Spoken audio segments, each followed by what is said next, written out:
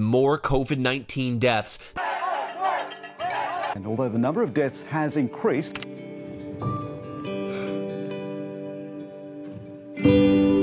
say there came a pandemic that exposed our systemic shortfalls, not of politics, but of authentic community. See, we distance ourselves to flatten the curve, then become victims to ourselves that we don't deserve. This does not need to be a new normal.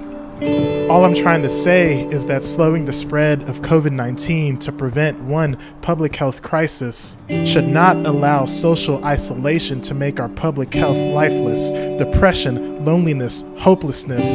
Though it may be illegal to be near other people, we don't need to be socially isolated from each other either. Social distancing should not equal social isolation.